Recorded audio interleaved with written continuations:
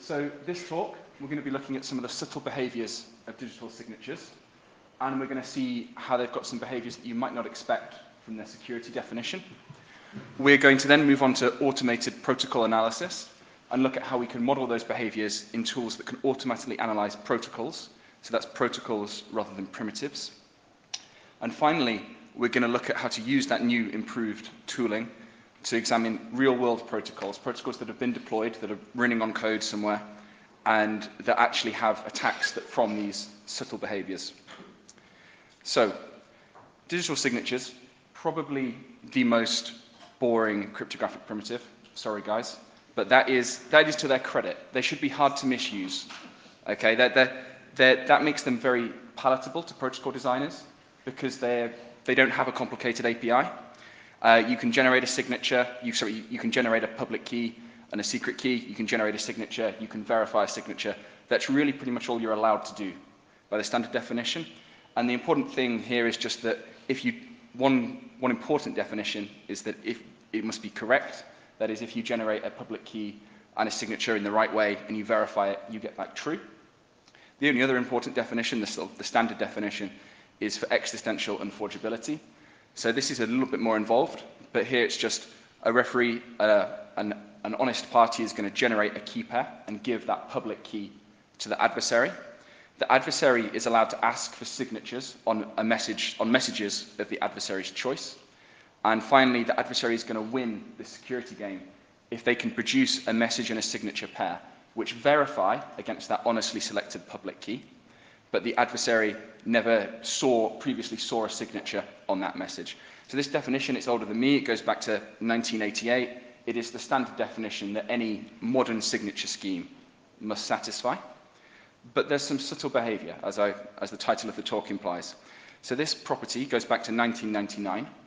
And here, an honest party is going to generate a signature on some message for their public key, and a malicious party is going to calculate a different public key such that the honest signature verifies under the malicious public key. So we have one signature for one message, which is verifying under two different public keys. One public key, which was honestly generated, and one public key, which the attacker controlled. And the attacker knows the corresponding secret key to this public key. A slightly stronger property, discovered a year later, is that given a signature, a public key, and a message, for an arbitrary choice of a different message, the attacker can also calculate such a public key. So here we have one signature produced by an honest party, and the attacker is going to pick an arbitrary different message and claim that that signature is actually valid for their public key instead. So we have one signature, but is valid for two different messages and public keys. So let's see how this can go wrong at a higher level and when you have a protocol using this signature scheme. So at the beginning, we're going to have an initiator I and a responder R, and they're going to start with some shared secret K. So maybe this is in some Internet of Things or Bluetooth protocol, but they're going to start out with a shared secret, and they want to finish by learning each other's public key. So this is like a bootstrapping protocol. So the initiator is going to take a message, and they're going to sign it with their secret key, and then they're going to take that signature and they're going to do a MAC over it using their shared secret. And then they're going to send over their message, their public key, their signature, and the output of that MAC, the tag, over to the responder. The responder has the shared secret, so they can immediately check that this signature hasn't been tampered with. The signature is still the same bytes that were output by the initiator. And hence somebody that knew the original shared secret produced that tag. And then the responder can check that the signature is valid for the underlying message. And now the responder claims, well, the person that knew that shared secret K has sent me this message, and I know that because I checked the signature and I checked the tag. Now, we're going to attack that protocol using one of those subtle properties that I just mentioned. So it begins in much the same way. The initiator is going to send out their message. And now the attacker is going to do a message key substitution. So they're going to pick a different message of the attacker's choice, and they're going to produce a new public key such that that signature will verify for the attacker's message and the attacker's public key. And now all they have to do is replace the message and replace the public key, and they can forward on the same signature and the same tag. When the responder comes to check the MAC, well, this is valid because nothing has changed about the tag, nothing has changed about the signature. And when the responder comes to verify that signature, even though it was originally intended for a different message, it's going to verify under the attacker's message and the attacker's public key. So here, the responder has now been confused about the identity of the initiator, and they've accepted a message that wasn't sent by the original person that they shared their secret key with. There are some further behaviors. So 2002 now, and we have signatures that collide. So here we're going to have the attacker. There's going to be no honest party involved now, but an attacker is going to create a secret key, a public key, and a signature, such that it's valid for two different messages. And a slightly stronger property, that they're going to calculate a secret key, a public key, and a signature, which is going to be valid for essentially an arbitrary message with a non-negligible probability. So in some signature schemes, you can actually pick your public key and signature such that it will be valid for absolutely any message. And this means that the signature doesn't identify any unique message. It will validate for any message that you put into it. And this has been known since 2002, but an honest person would never produce such a signature, but a malicious party might. So a slightly different toy protocol now. We're going to consider the reverse of the first toy protocol. The initiator is going to start out knowing the responder's public key, and at the end, we want them to share some secret key. And the responder also knows the initiator's public key. So the initiator is going to create a ciphertext with asymmetric encryption. So they're going to take the responder's public key, and they're going to encrypt some arbitrary Trojan fresh secret key for them. And then, perhaps bizarrely, they're going to sign that shared secret key. And you might think that this is a weird thing to do. Signatures don't have to protect their underlying message contents, but in the real world, people seem to do this all the time. So we're going to use it in our toy protocol. And now the initiator only has to send out their public key, the ciphertext, and the signature. The responder can decrypt that ciphertext with their secret key, and they're going to learn the underlying, the proposed shared secret.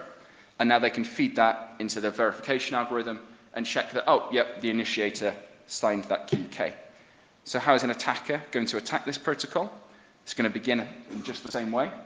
And now the attacker is going to produce one of these colliding signatures such that it collides for any message, such that it will verify for any message, and simply strip off the honest signature. And now the receiver will decrypt the same ciphertext and learn the same shared secret K. And when they come to verify this against the attacker's signature, it's going to verify. So this is called an unknown key share attack, because although the attacker has confused the responder about the identity of the person they're talking to, the attacker still doesn't know the shared secret K. So it's not perhaps catastrophic, but in practice, in high-level applications, this can cause a number of other consequences. So we have these four behaviors. We have key substitution, message key substitution, colliding signatures, and a stronger form of colliding signatures. And in the paper, we talk about these properties in more detail, and there's a whole family of further notions to do with key substitution. But these are the four properties that we're going to look at today. So I think the first question to ask yourself when you're sort of faced with this kind of property is to go, well, how is it allowed? How does my security definition for signatures permit this to happen? Because the security definition is really meant to protect us.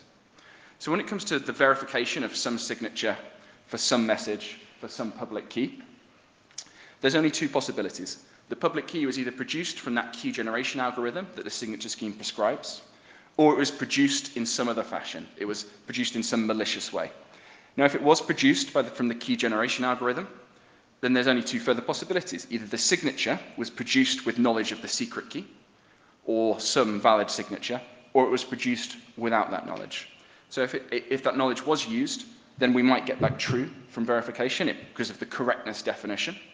But if the signature was produced without knowledge of the secret key or some corresponding signature, then our forgeability definition says that this is going to be false. Otherwise, it would be a forgery on the underlying signature scheme.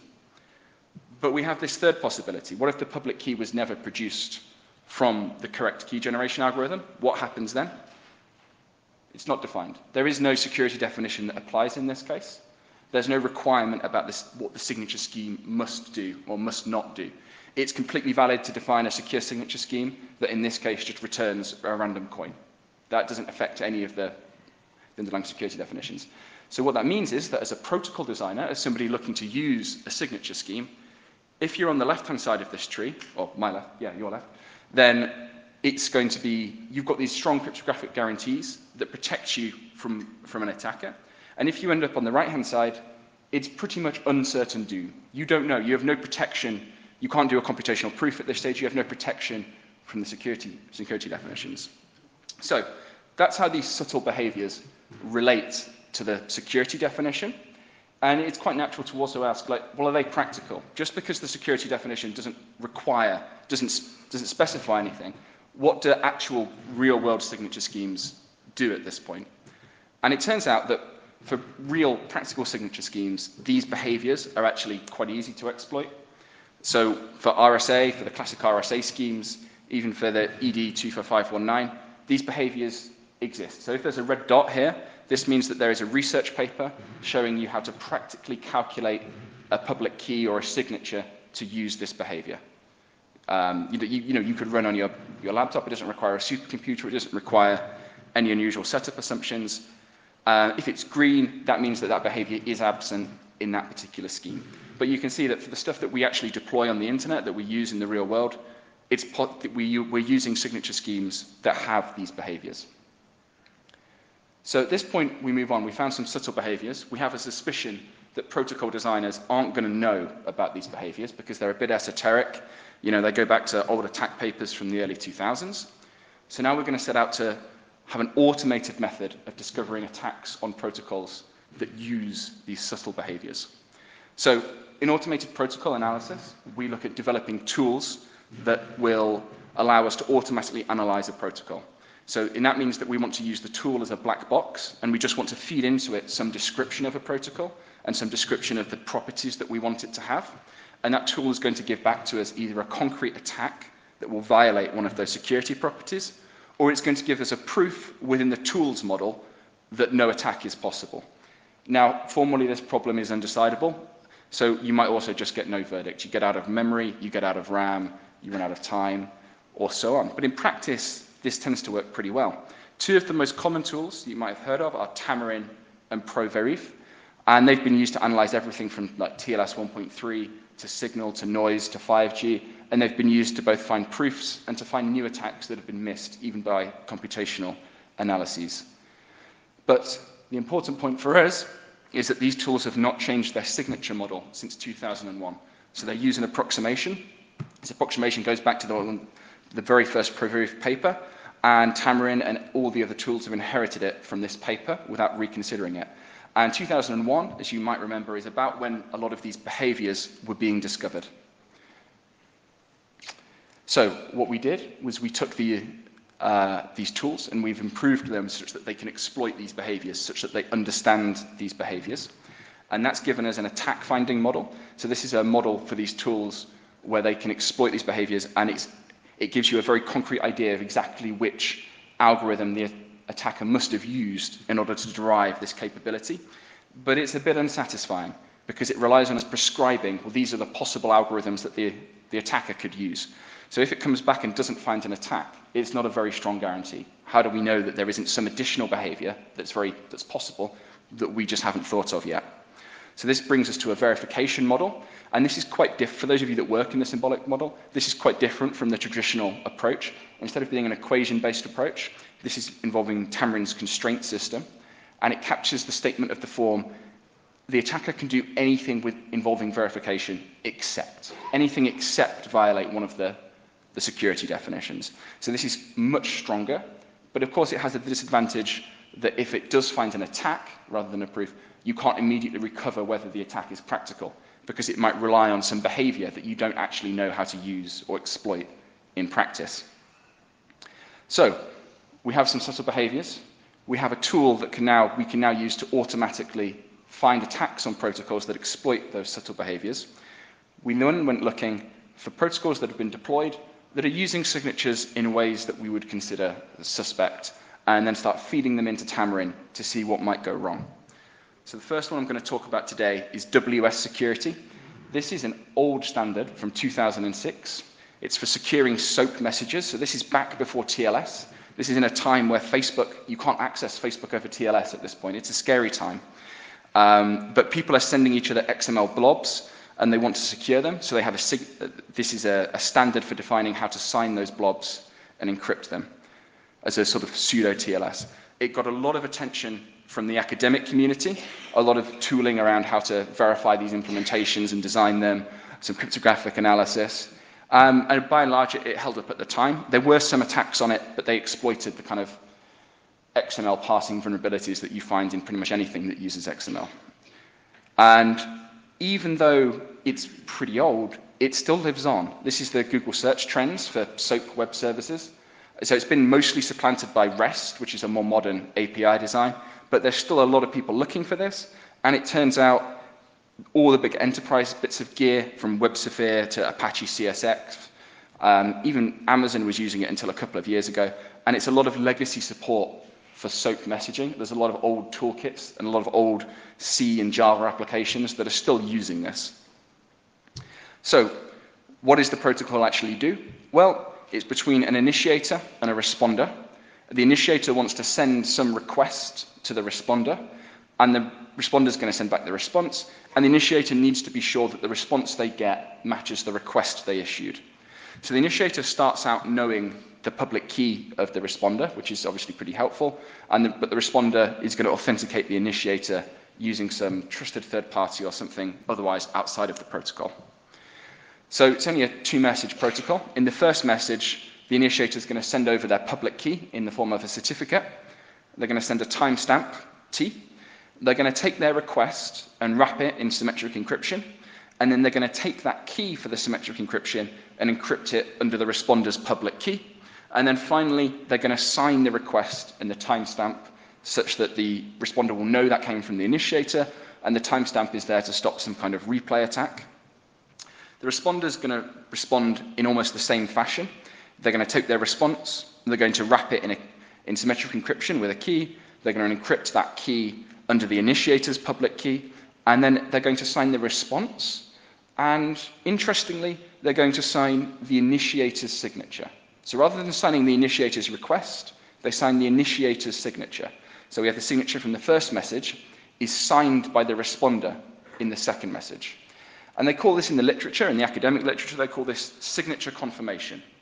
So this is where you sign a signature, and the idea is that you're going to somehow bind that response to the request.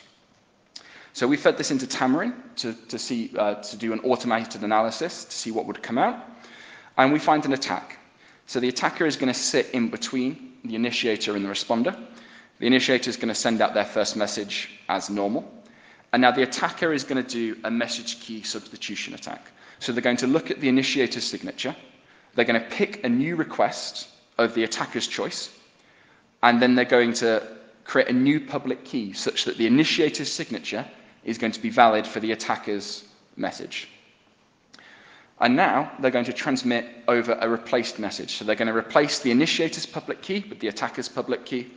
They're going to create a new request, wrap it in their own key, and encrypt it for the responder.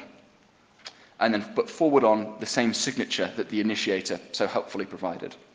The responder will not see anything wrong with this, and will reply as it normally would. So it gives a response encrypted for the attacker's public key. So what the attacker can simply do is decrypt that response, re-encrypt it for the initiator's public key. It's public key encryption, so anybody can do this, and then forward on the same signature. So now the initiator has accepted the response, but the response the initiator is accepting is the response to the attacker. It's not the response to the initiator. So now the attacker could have arbitrarily chosen that request in order to confuse the initiator about the truth of its original request. Because the initiator has made one request, the responder never saw that request. Instead, they saw a request of the attacker's choice, and the response to that request is eventually going back to the initiator. So this causes a confusion at a high level. So in general, this is because they've signed a signature. Because of all those subtle behaviors that we saw earlier, signatures do not uniquely identify the underlying message. So when you sign a signature, you're not signing the original message. You're just signing some opaque blob that the attacker is capable of manipulating. As well as this new attack on WS security, we found a number of other new attacks. So the WS security attack Tamarin finds in about 12 seconds. We found an attack on Scion. Scion is part of a next generation secure internet infrastructure, and they need a scalable key exchange to be used in Scion. And it turns out they're vulnerable to exactly the same kind of signature confusion attack. And then on Scuttlebutt, which is a current generation distributed web social peer-to-peer network, and they have a secure handshake that they develop themselves, which they need for authentication between friends in their social network. And again, it turns out it's using signatures, and it has the same kind of vulnerability to one of these attacks. So, takeaways. Signatures have some subtle behavior. This is subtle behavior that if you work on proving signature schemes, if you work on proving signature schemes secure, you don't need to care about because it's not part of the security definition. If you work on doing computational proofs of protocols, you don't need to care about it because your proof accounts for that behavior without you having to think about it. And if you work in the symbolic analysis, your tool, until now, has not captured this behavior. And if you're a protocol designer, I think you might be very surprised by some of this behavior because you don't know about it unless you've read exactly the right research papers from the early 2000s. I think it's quite underreported. Automated protocol analysis has continued to improve. We can capture a wider and wider class of attacks from before and find more and more attacks on real-world protocols. And finally, it's kind of true in any presentation that talks about a new attack, it's nearly always an old attack on a new protocol.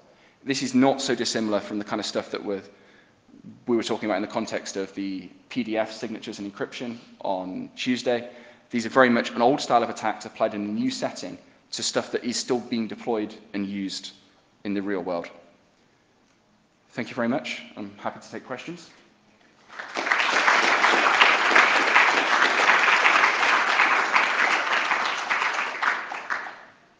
Any questions for the speakers? Hi, thank you for the talk. I had two questions actually. The first one is, I get how all these, a signature scheme could be vulnerable to all of these and still be UFCMA. Why was no other security notion proposed that implies the UFCMA and that covers also this? It's a really good question.